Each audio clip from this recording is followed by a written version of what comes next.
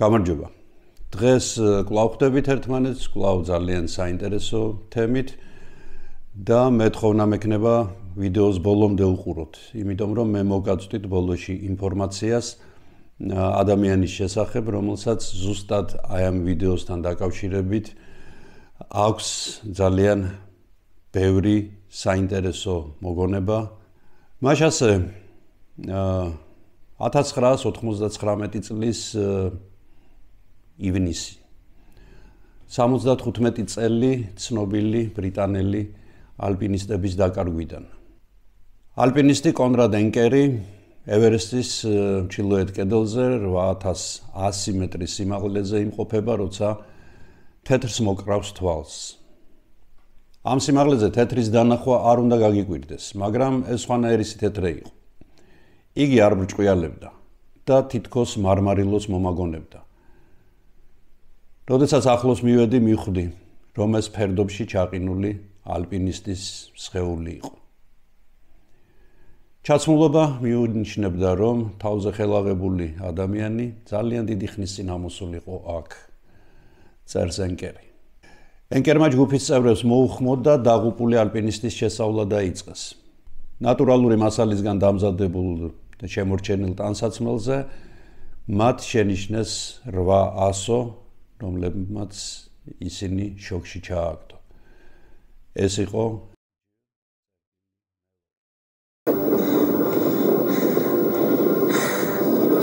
Here, wait, this is George Mallory.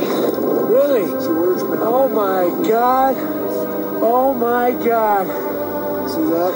George Mallory. Oh my God. We expected that this deal it does. It places it in the right period. Here, wait, this is George Mallory. Real thing here. Blew me away. ჯომოლუნგმა საგარმათხა ევერესტი ეს ყველა სახელებია იმ გიგანტური მთისა, რომელსაც მეორენაერად მსოფლიოს სახურავსაც უწოდებენ. მდებარეობა ჰიმალაები. მაჰალანგურ ჰიმალაის ქედის ჩრდილოეთ ნაწილი. ნეპალისა და ტიბეტის საზღვარი. ევერესტი გიპყრობს და ევერესტი კლავს. გასული საუკუნეების 20-იანი წლებისთვის ეს მწვერვალი მოგზაურთა და ალპინისტთა აუხდენელი ოცნების წყარო იყო. ითვლებოდა, რომ მის მწვერვალზე ადამიანი უბრალოდ ვერ გაძლებდა ცოცხალი, მაგრამ ჯორჯ მელორი სხვანაირად ფიქრობდა. იგი ოცნებობდა პირველი ასულიყო მის მწვერვალზე. 1924 წლის 8 ივნისს სისხამ დილით კინოკამერის ტელესკოპურმა ობიექტივმა საშუალება მისცა მისი ექსპედიციის წევრს დაენახა გაბარდინის კოსტიუმში და ლურსმნებით გაჭედილი სამთო-ფეხსაცმელებით მელორი და მისი მეგობარი ენდრიუ ირვინი მწვერვალიდან 300 მეტრში დაენახა. მალე ამ ორი ადამიანის ფიგურა ნისლმა დაფარა და მას შემდეგ ისინი ცოცხლები აღარავის უნახავს. ბევრი ფიქრობს, რომ ევერესტის ოფიციალური დაპყრობიდან 30 წლით ადრე შეძლეს მათ ამ მწვერვალის დაპყრობა. შორის მათ შორის მეც ვარ და თუ რატომ ამას ამ ვიდეოდან გაიგებთ. ამიტომ აუცილებლად უყურეთ ამ ვიდეოს ბოლომდე და მე მოგითხრობთ ადამიანებზე, რომელთა ცხოვრება პირადად მე სამაგალითოდ მიმაჩნია. მისტიკა ამ ვიდეოში ნაკლებად იქნება, თუმცა მასაც ექნება თავისი ადგილი. სამაგიეროდ იქნება მიზანდასახული მამაც შეუპოვარი და უბრალოდ კეთილშობილი ადამიანების ტრაგიკული ისტორია, რომელმაც შეუძლებელია ცოტათი უკეთესები მაინც არ გაგვხატოს. ისტორია სიყვარულზე, მიზანსწრაფობაზე და თავდადებაზე. არიან ადამიანები, რომლებიც უკვე მუდმივი რისკის და თავგადასავლებისთვის არიან დაბადებულები. მელორიც მათ რიცხვს განეკუთვნებოდა. იგი ჩეშირის საგრაფოში გაიზარდა, ნომერლიში მამამისი ეკლესიაში ვიკარიუსად მუშაობდა და ერთხელაც, როდესაც ჯორჯი 7 წლის იყო და იგი უმეთვალყურეოდ დატოვეს, სოფლის ყველაზე მაღალ შენობის სახურავზე აძვრა და ეს გახლდათ მამამისის კუთვნილი ეკლესიის სამრეკლო და იქედან გადმოხედა არემარეს და მაშინ მიხვდა, როგორც ჩანს, რომ მწვერვალების დაპყრობა მისი ცხოვრების მიზანი იქნებოდა. და მართლაც ასე აღმოჩნდა მელორი დაცოცავდა ყველგან, სადაც კი შეეძლო, დაიპყრო თითქმის ყველა მიუვალი თუ მისავალი მთა და გორაკი მის სოფელში და სადღაც 19 წლის ასაკში იგი კემბრიჯში იწყებს სწავლას. აქ იგი თავით ეშვება კემბრიჯის მე-20 საუკუნის დასაწყისის ძალიან საინტერესო და ესეთ სიცოცხლით სავსე ცხოვრებაში, იგი სხვადასხვა საიდუმლო საზოგადოებების წევრი ხდება, ინტერესდება ხელოვნებით, ატარებს დროს და პარალელურად ძალიან სპორტული ცხოვრებითაც ცხოვრობს. იგი თითქმის ყველა საქმეში ლიდერობს, მას რაღაც თავისებური ქარიზმა გააჩნია, რომელიც მის ირგვლივ ყოველთვის კრებს ადამიანების ჯგუფებს და რაც თავარია, მას აქვს მიზნები, რომლებსაც იგი ყოველთვის აღწევს ხოლმე. აი რას წერს იგი: მე მუდამ მოქმედებაში ვარ და ოცნებებში დავფრინავ. და ჩემს მთავარ მიზანს და ოცნებას სახელად ევერესტი ჰქვია. საქმე იმაშია, რომ საუკუნის დასაწყისში უდიდესი აღმოჩენების ხანაა. ორივე პოლუსი უკვე დაპყრობილია, სამხრეთისაც და ჩრდილოეთისაც და დარჩა მესამე, სიმაღლის პოლუსი.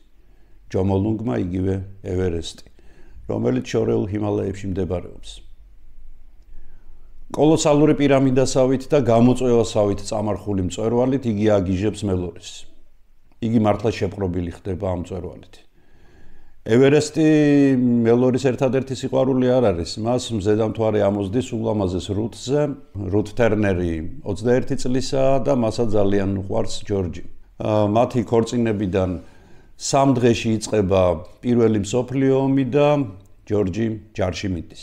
იგი მონაწილეობას იღებს სომას სასაკლაოდ ცნობილ ბრძოლაში. სადღაც მასთან ახლოს არტილერიულ პოლკს ხელმძღვანელობს ცნობილი, მომავალში ცნობილი პოლკოვნიკი პერსივალ ჰარისონ ფოსეტი, რომლის შესახებაც ვიდეოს თქვენ აი აქ ნახავთ. ომის დამთავრების შემდეგ სამეფო გეოგრაფიული საზოგადოება ევერესტზე პირველი ექსპედიციის დაფინანსების და ორგანიზების გადაწყვეტილებას იღებს.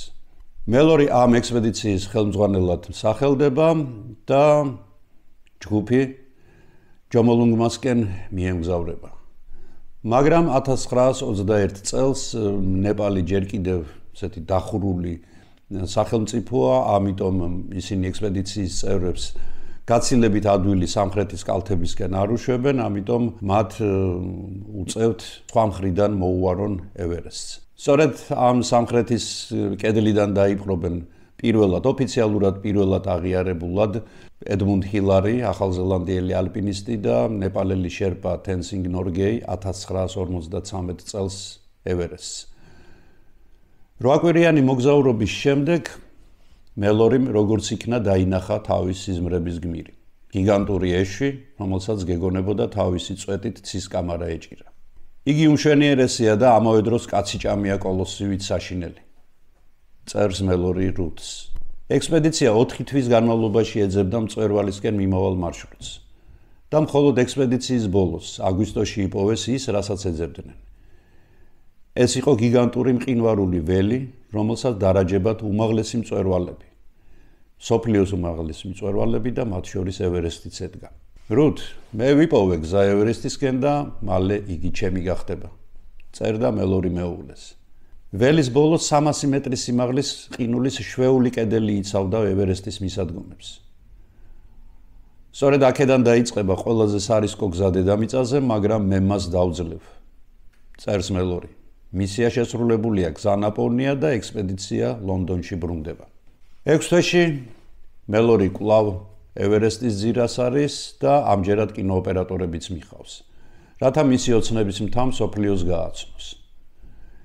იგი ასვლას იწყებს და როცა ამ დროისთვის მაქსიმალურ სიმაღლეს 6800 მეტრს მიაღწევს, იწყება ძლიერი თოვა და გიგანტური ზვავი მთასვლელებს უფსკრულში ჩეხავს. ძვირფასო რութ, 7 უმამაცესი მეგობარი ერთ წამში დავკარგე და ამაში მხოლოდ მე ვარ დამნაშავე. მე ამას ვერასდროს ვაპატიებ თავს. ამ ტრაგედიის შემდეგ განადგურებული მელორი ბრიტანეთში ბრუნდება და ხელს იღებს ევერესტის დალაშქვრისგან. 2 წელი იგი გორაკებისკენაც არ იხედება და ცოლ-შვილთან ერთად მშვიდ ცხოვრებას მისდევს. მათ უკვე 3 შვილი ჰყავთ. მაგრამ გეოგრაფიული საზოგადოება ახალი ექსპედიციისთვის ემზადება, ამას გაიგებს მელორი და რუთის წინააღმდეგობის მიუხედავად ექსპედიციაში მონაწილეობის სურვილს გამოთქვამს. ჯორჯ, ჩვენ გვიყვარს ერთმანეთი. ჩვენ გვყავს შვილები, რომლებიც გვიყვარს და რომლებსაც ორივე ვშირდებით. ჩვენ ერთად შეგვიძლია მათთვის გავაკეთოთ ის, რასაც ცალ-ცალკე ვერ შევძლებთ. გთხოვ, დარჩი ჩვენთან. შენ ჩვენ გვჭირდები. წერდა რუთი ჯორჯს. საშინელებაა რუთის დატოვება, მაგრამ ჩემი ცხოვრება აუტანელი გახდება, თუ ჩემს მაგივრად სხვა დაიპყრობს ევერესტს. ჩაწერს ჯორჯი თავის დღიურში. იგი უკვე შეპყრობილია მსოფლიო მთის მისტიკური მიზიდულობით და საყვარელ ოჯახს ულმობლად ტოვებს ლონდონში. მელორი უკვე 38 წლისაა და ხვდება, რომ მას ბოლო შანსი ეძლევა დაიპყროს მთა, რომელიც უკვე მისი ცხოვრების განუყოფელი ნაწილი გახდა და იგი ახალი ექსპედიციისთვის იწყებს მზადებას. 21 წლის ენდრიუ ირვინი კემბრიჯის უნივერსიტეტის ქიმიის ფაკულტეტზე სწავლობს, მხიარული დროსტარების და ქალების მოყვარული, ავანტიურისტი და ამავე დროს უბადრო სპორტსმენია. ენდრიუ თან ძალიან კარგად ერკვევა ტექნიკაში. და სწორედ ასეთი ადამიანი ჭირდება მელორის. ირვინი ჟანგბადის ბალონების მომსახურებაშიც კარგად ერკვევა და ისინი თვეების განმავლობაში ხვეწენ ამ ბალონებს, რათა მათი წონა შეამცირონ და გაცილებით სანდო გახადონ. ირვინი შეყვარებულს წერს, მეშვიდე ცაზე ვარ ბედნიერებისგან და თუ სიკვდილი მიწერია, ეს საუკეთესო სიკვდილი იქნება, რომელსაც ჩემნაირი ადამიანი ინატრევდა. და აი უკვე 1924 წლის 29 თებერვალს მელორი, ირვინი და ჯგუფის დანარჩენი წევრები ლივერპულიდან გემით გადიან. დამშვიდობებისას მელორი რუთს მის ფოტოს აჩვენებს და პირდება, რომ ფოტოს ევერესტის მწვერვალზე დატოვებს. მარტში ბრიტანელები ინდოეთში ჩადიან და 600 კილომეტრიან ურთულეს გზას პლანეტის მთავარი მწვერვალისკენ ფეხით ადგებიან. პარკი ცხენებს, იაკებს და ადგილობრივებს მიაქვთ. პარკში განსაკუთრებული დაცვის ქვეშაა 5 შამპანური, ფრანგული შამპანური, რომელსაც გამარჯვებულები დალევენ.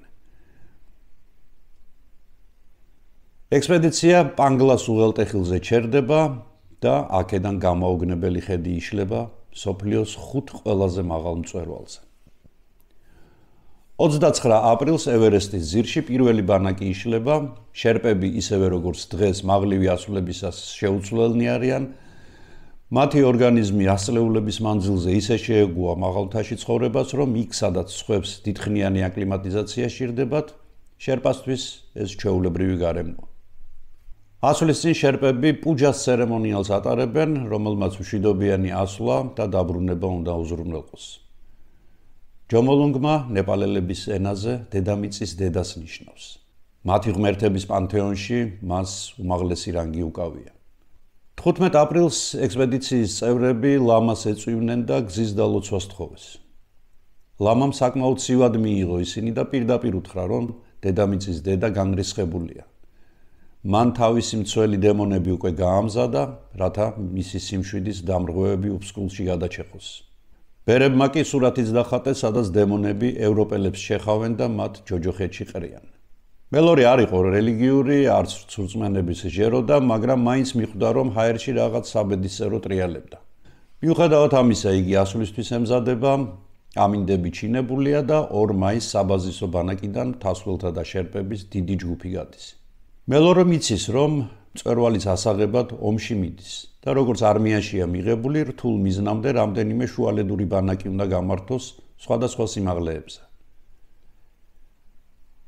აკლიმატიზაციისთვის კი საჭიროა ამ ბანაკებს შორის მონაცვლეობით დარჩენა. მანამ სანამ ორგანიზმი ბოლომდე არ შეეგუება უჟანგბადობას, დაბალწნევას, სიცივეს და ქარს. მესამე ბანაკი 6500 მეტრის სიმაღლეზეა ზღვის დონიდან. აქ უკვე ჟანგბადი გაცილებით ნაკლებია ვიდრე ქვემოთ. თავის ტკივილები, უმადობა და უძილობა. ეს პირველი სიმპტომებია, რომ შენს ორგანიზმში ეგრეთ წოდებული მთის დაავადება შემოძვრა. როდესაც მეორე ბანაკიდან მესამემდე მიდიოდნენ, გზად ამინდი უეცრად გაფუჭდა, დაეცა ტემპერატურა, ამოვარდა ქარიშხალი, სადღაციდან თოვლი მოიტანა და მელორი ხვდება, რომ ასვლა თლად გასეირნებასავით არ იქნება. ჩემო გოგონა, მესამე ბანაკამდე სანამ ავიდოდი, ფეხები სრულად გამეყინა. ჩვენი ნაქები ფეხსაცმელები სულაც არ გამოდგა სანდო და მე ძალიან მაფიქრებს. წინ ხომ კიდევ 3 კილომეტრი გვაქვს ვერტიკალში ასასვლელად. ირვინს რამდენიმე დღეა არ ზინავს და საშინელი თავის ტკივილები აწუხებს. გაფუჭებული ამინდი და მთის ავადმყოფობა აიძულებს ბრიტანელებს საბაზისო ბანაკში დაბრუნდნენ. ძირითად ბანაკამდე არ მისული ექსპედიციის 2 წევრი უეცრად კვდება. მათი ორგანიზმი უბრალოდ ვერ უძლებს გადატვირთვებს. მათ ცხედრებს ბანაკთან ახლოს მარხავენ და მელორი უკვე ექსპედიციის დამთავრებაზე ფიქრობს.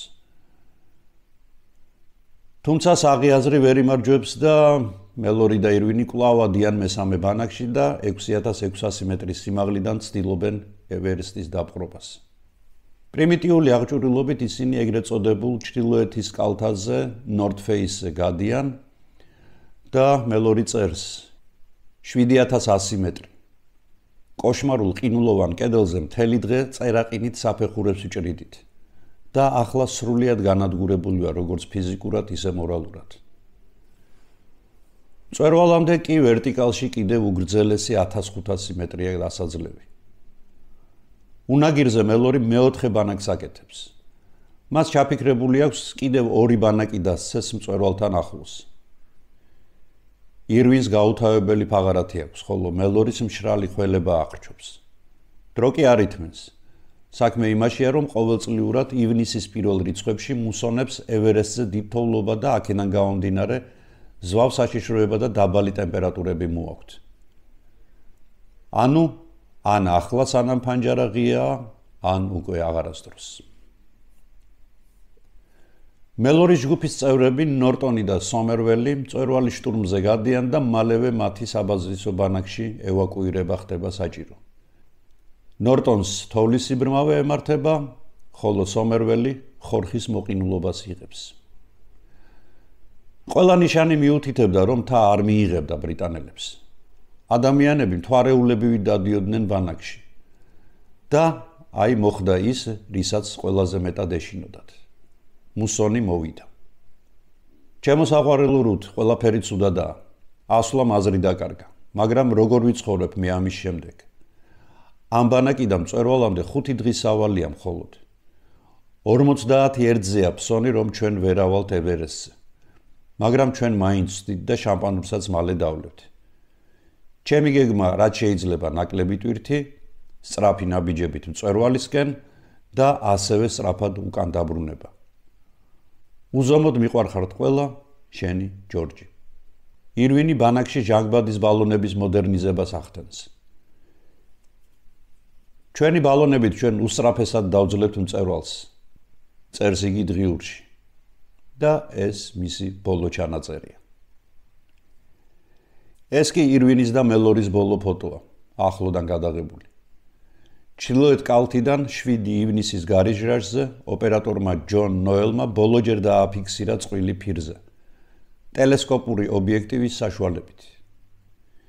ისინი სიკვდილის ზონაში, 8100 მეტრის სიმაღლეზე მოძრაობდნენ შერპებთან ერთად. ადამიანის ორგანიზმი ამ სიმაღლეზე არსებობისთვის არ არის შექმნილი. უჟანგბადობა თავის ტვინის შეშუპებას და მტანჯველ სიკვდილს იწვევს. ეს ადგილები ათეულობით დაღუპული ალპინისტების სხეულებით არის მოფენილი დღემდე და იგი ბრძოლის ველს გავს. აქ მწვერვალამდე 600 მეტრის დაშორებით ბრიტანელები ბოლო ბანაკს შლიან. უძილო, მშიერი, გაუწყლოებული და გათოშილი 2 მამაკაცი უკვე მესამე დღეა იმყოფებიან სიკვდილის ზონაში, 8500 მეტრის ზღვის დონიდან. შენ პირველი ადამიანი ხარ, რომელიც ამ ადგილებში ყოფილა და ეს ზალას გმატებს და წინ გეკაჩება. წინ კი ან სიკვდილია, ან გამარჯვება. ისინი ურთულეს მონაკვეთს, მეორე საფეხურს უახლოვდებიან. აქ ამჩნევს ოპერატორი ჯონ ნოელი მწვერვალამდე რამდენიმე ათეულ მეტრში ორ სწრაფად მოძრავ წერტილს, რომლებსაც მალე ნისლი ჩაღლაპავს. ამის შემდეგ მელორი და ირვინი ქრებიან. 3 დღის ძებნის შემდეგ გადაწყდება, რომ მელორი და ირვინი დაღუპულებად გამოაცხადონ. რუთი სამძიმრის დეპეშას იღებს სამეფო ოჯახისგან. მთელი ბრიტანეთი მეფის ჩათვლით გლოვობს ალპინისტების დაღუპვას. მელორი ერთ დღეში ლეგენდად გადაიქცა. ბევრი თვლის, რომ მამაცმა ბრიტანელებმა დაიპყრეს საგარმათხა და უკან დაბრუნებისას დაიღუპნენ. მართალია, ბრიტანელებს მხოლოდ 300 მეტრი ჰქონდათ დარჩენილი მწვერვალამდე, მაგრამ ეს ის საბედისწერო ეგრეთ წოდებული მეორე საფეხურია, რომელმაც ათობით 100 თავით უკეთ აღჭურვილი ალპინისტის სიცოცხლე შეიწირა. ირვის და მელორის 8500 მეტრის სიმაღლეზე სწორედ ამ შვეული კედლის დაპყრობა დასჭირდებოდათ. ეს კი დღესაც ურთულესი ამოცანაა და ამონაკვეთის გასავლელად ალპინისტები 1975 წელს ჩინელების მიერ გამართულ კიბეს იყენებენ. ექსპერიმენტის სახით მელორის სხეულის მპოვნელმა კონრად ენკერმა სცადა ამონაკვეთის გავლა ისე, როგორც ამას ბრიტანელები გააკეთებდნენ და გამოუვიდა. მელორის ნეშტის დათვალიერებისას აღმოჩნდა, რომ მან მარჯვენა წვივის ურთულესი მოტეხილობა მიიღო. ევერესტზე ეს 100%-იანი სიკვდილია. მელორი ისეთ ადგილას იპოვეს, რომ ვარდნის საწყისი წერტილის დადგენა არ გაჭირვებიათ. ამან გააჩინა ვარაუდი, რომ იგი დაპყრობილი მწვერვალიდან ბრუნდებოდა უკან. მელორის მზისგან და თოვლის ანარეკლი შუქიდან დამცავი სათვალე ჯიბეში უპოვეს. ესე იგი ვარდნის დროს უკვე საღამო ან ღამე იყო. ციცაბოკლდეზე დაშვებისას თოკი გაწყდა და ამის ნიშნები თოკს ეტყობა და ჯორჯი დამრეც ფერდობზე მუცლით მიცუყავს. იგი ცდილობს ხელები და ფეხებით შეამციროს ვარდნის სიჩქარე და ამ დროს ქვას ეჯახება. მარჯვენა ფეხის წვივი ვერ უძლებს დარტყმას და ტყდება. მელორი ტკივილის შესამცირებლად მარცხენა ფეხს გადაადებს მოტეხილ წვივს და გაირინდება. სავარაუდოდ მაქსიმუმ 9 საათის შემდეგ იგი კვდება. ნუ თუ ამ ორმა გაბედულმა ბრიტანელმა 1924 წელს მართლა დაიპყრო სამყაროს სახურავი. სხეულის და გარემოს დათვალიერებისას მელორის კუთვნილი ბევრი ნივთი აღმოაჩინეს. დოკუმენტები და წერილები, რომლებიც იდეალურად იყო შენახული. მაჯის საათი, რომელიც 6-10 წუთზე გაჩერებული იყო. სათვალე ქურთუკის ჯიბეში, როგორც უკვე გითხარით. სიმაღლის მზომი. თუმცა ვერ იპოვეს ყველაზე მნიშვნელოვანი რამ. მისი საყვარელი მეუღლის რუთის ფოტო, რომელსაც მელორი განსაკუთრებით უფრთხილდებოდა და რომლის დატოვებასაც მას მწვერვალზე დაჰპირდა. როგორც მარადიული და ურყევის სიყვარულის სიმბოლოსი. სხვას რას უნდა ნიშნავდეს ეს ფაქტი, თუ არა იმას, რომ მელორიმ და ირვინმა მწვერვალს მიაღწიეს. სადაც დაპირებისამებრ ჯორჯმა საგულდაგულოდ შენახული სურათი ამოიღო და სადღაც მწვერვალზე დატოვა. მიუხედავად იმისა, რომ ბავშვობიდან თაყვანს მცემ ნეპალელ შერპას თენცინგ ნორგეის და ახალზელანდიელ მთასვლელს, გენიალურ მთასვლელს ედმუნდ ჰილარის, რატომღაც მაინც მინდა, რომ ეს ორი გაბარდინის კოსტუმებში გამოწყობილი ბრიტანელი ელეგანტური შარფებით ყელზე პირველები ყოფილიყვნენ დედამიწის სახურავზე. 1923 წელს იორკ ტაიმსის ჟურნალისტის შეკითხვაზე რა აზრი აქვს ევერესტზე ასვლას და მის დაპყრობას, მელორიმ ასე უპასუხა, იმიტომ რომ ის არსებობს. და ეს ლეგენდარული ფრაზა დღეს ყველა ალპინისტის დევიზია. როდესაც ვიხსენებთ ჯორჯ მელორის და სენდი ირვინის ამაღელვებელ მოგზაურობას, არ შეიძლება არ ვიგრძნოთ აღფრთოვანება და პატივისცემა ამ ორი ბრიტანელის მიმართ. ვიცი, ბევრი თქვენგანი აღშფოთებული წამოიძახებს, რას ეძებენ ეს ადამიანები მთაში, რატომ მიდიან იქ, სადაც მათ სიკვდილი ელოდებათ, რატომ ლახავენ ამ დაბრკოლებებს, მაშინ როდესაც შეუძლიათ ლუდის ხილის ხელში წამოწუნნენ ტახტზე, უყურონ ტელევიზორს, მოესიყვარულონ თავიანთ ცოლ-შვილს რა ეკაჩებათ მათ იქეთ. მე ამ თემის გაშლა უფრო ფართოდ მინდა თქვენთან ერთად ჩავწვდე ამ ადამიანების გონებას, ადამიანებს, რომლებსაც არჩეული აქვთ ალბათ მსოფლიოში ყველაზე სარისკო ჰობი ან პროფესია და ამიტომ მე მოვიწევ ჩემთან სტუმრად ძალიან საინტერესო პიროვნებას, ალპინისტს და ჩემს მეგობარს, რომელმაც გაიარა ჯორჯ მელორის და ენდრიუ ირვინის გზა და ფეხი დაადგა ევერესტის მწვერვალზე. ამიტომ მე მინდა რომ თქვენ დაწეროთ კომენტარებში კითხვები და მე ამ კითხვებს აუცილებლად დავუსვამ მას. დღეს სულ ეს იყო. მე ტრადიციისამე მშვიდობიან კვირას გისურვებთ და ჩვენ ძალიან მალე შევხვდებით კვლავ ერთმანეთს.